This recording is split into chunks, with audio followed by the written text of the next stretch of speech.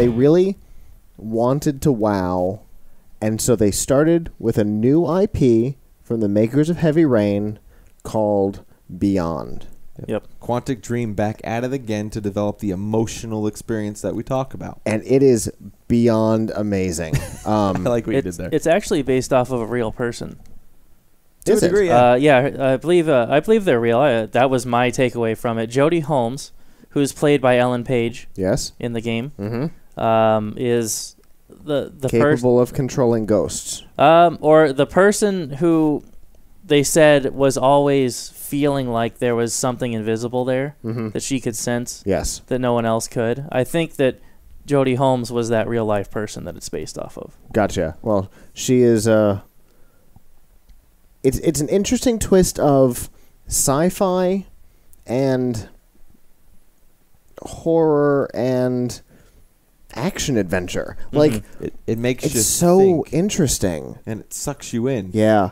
Ellen Page is really good at doing that with her characters. You really feel for her, and the opening of the game they showed us, which the first part wasn't gameplay, was 10 minutes of awesome. Well, really, you really felt for the character. The character obviously seemed a little bit out of it. She was sitting in some kind of county jail. Right.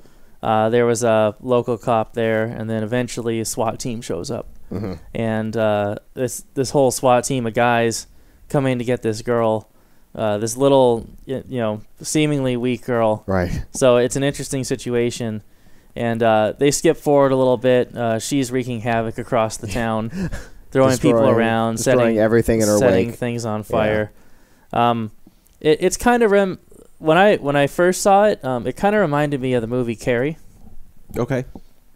Where they pour the pig's blood on her and she goes nuts and burns the whole building down. Right. Everybody dies. Right. It's kind of like that. From what I gathered from what we saw of the game. Yeah. It looks incredible. It is almost single-handedly the reason I want a PlayStation, because I love it. I want to put something on record here, and it bothered me. Okay. Something not about the press conference, but about the promotion of this game. Okay.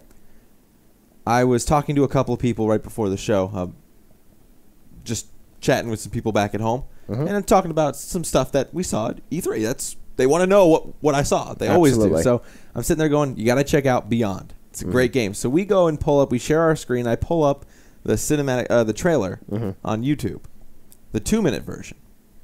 The 2-minute version, my friends, does not do any justice for this game. Now, there's 2 reasons why. 1, it's too short. Doesn't explain anything. Right. 2, they cut the scenes between the silence and the SWAT team and blend them.